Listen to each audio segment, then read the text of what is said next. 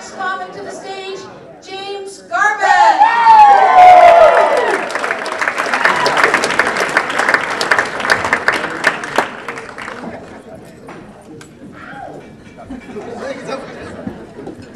I've been married for about 1.5 years now. Don't clap. I love my wife, but it's unfortunate that she bruises easily. The problem is her poor motor skills usually get the best of her. Like, she'll come at me with like a punch-kick combo, and she'll punch my elbow and kick the coffee table. And then she'll bruise, and she's like, this is all your fault. I'll be like, no, honey, that's the result of choosing band over PE in high school. No, I love driving her nuts, and she loves attacking me. Sometimes I deserve it, sometimes I don't. You know, I deserve it when I sneak up behind her and lick her in the face.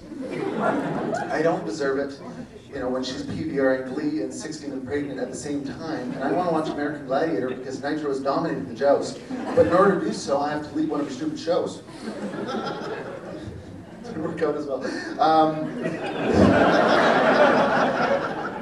We had a family of raccoons come by our house the other day, and I went outside to say hello, and they were cute, so obviously I'm going to try to lure them in. And this one raccoon came, you know, stepped closer and looked at me, and he was doing this thing where he's tilting his head like he's really trying to understand what I'm saying. So it was obviously we had a connection. So it was appropriate to go in for the snuggle, and I knew that once I snuggled this guy, the whole family's going to join in, and it's going to be awesome.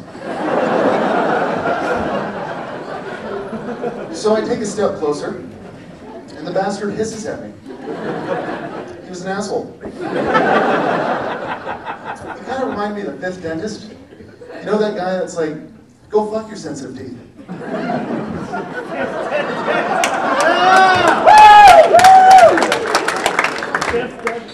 I saw my dog barking at herself in the mirror the other day. I was like, look at this dumb dog. She thinks there's another dog in the mirror. I thought, wait a minute. What if she's not dumb? What if she's just upset with herself? Like, maybe she's going through a real emotional time in her life, and maybe she thinks she shouldn't have had that last biscuit. I'm getting concerned because, you know, I don't want her to feel the pressure that media puts on dogs. And, you know, I just want her to realize you don't have to be a purebred to be beautiful. You know, and if an extra biscuit makes you happy, I'm going to give this bitch an extra biscuit. Give the bitch a biscuit, that's what I'm going to say.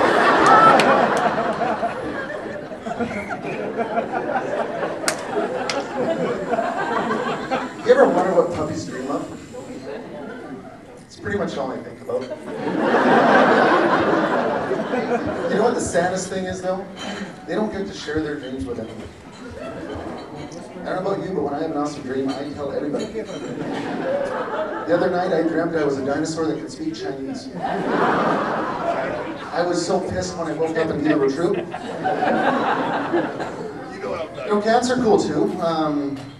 My neighbor's cat's a little weird, though. You know, I don't mind that he'll walk from his house to my garden and take a poop. I just don't need the eye contact while he's going.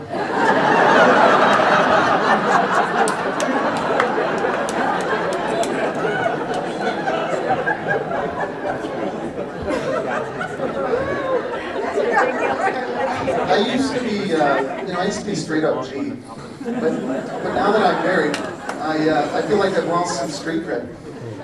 You know, so I started buying shiny shirts, you know, like Shane, Ed Harding, Disney. It doesn't matter what you buy, it just shows that you're dangerous, you know? And, you know, don't look at me funny, because you don't want to fuck with Disney. My wife is a very observant person. She'll notice, like, when I get a new haircut, but she'll get mad at me if I don't notice her new haircut. The problem is, when I look up, I usually stop at the boobs.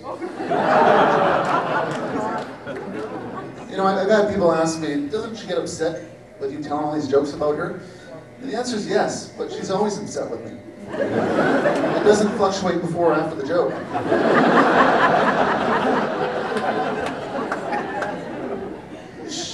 She's an accountant, which is a great profession, but, and anyone that knows an accountant will agree with me on this, you don't have to talk about your day.